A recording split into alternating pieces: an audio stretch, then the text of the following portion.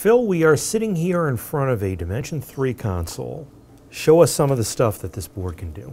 First is the ability to recall sources quickly on the fly. On the D3, you simply go to the source select knob. You get a menu tree right above the fader that shows all of the available sources from the audio network. Select the source you want, dobby the knob, and that source is assigned to that fader. Instant source select.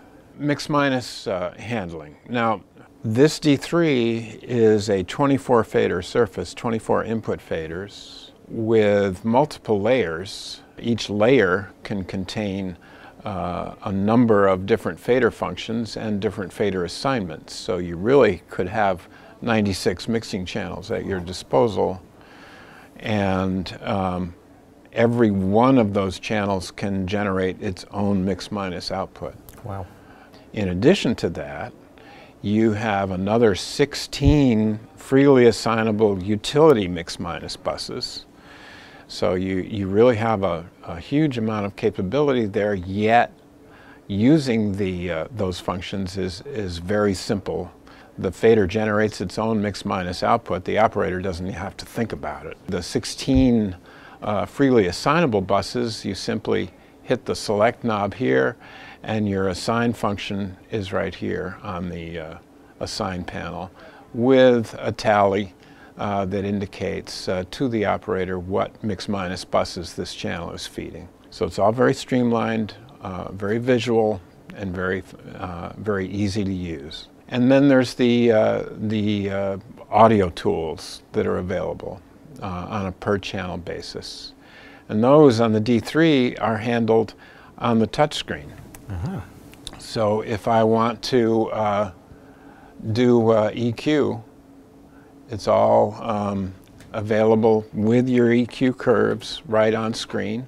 It's a full 4-band parametric EQ with high and low pass filters, controlled right from the touch screen itself. Low pass filter, high pass filter here, and the curves right in front of you. If you want finer incremental adjustments, you have an on-screen fader that lets you drag the fader instead of actually dragging the curves with your finger.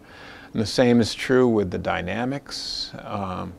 You have a compressor limiter with the normal attack, release, threshold ratio, and makeup gain control that can also be controlled via the on-screen fader. You have your surround panning that is very easy to pan, but in the surround field for any stereo source or mono source can be assigned anywhere in the surround field. Aux sends with their controls, the pre-fader, pre-on selection for each aux send. A very nice feature called reverse routing that lets you select any particular submix and see at a glance which inputs are contributing to that mix. You get a full XY router control, which is simply a source destination control for the whole routing system. You can address the entire blade network and steer any source to any destination right from the control surface. So we really have a number of on-screen tools that make the board very easy to use, in addition to the full metering screen, your home screen, that allows you to see every output bus on the console.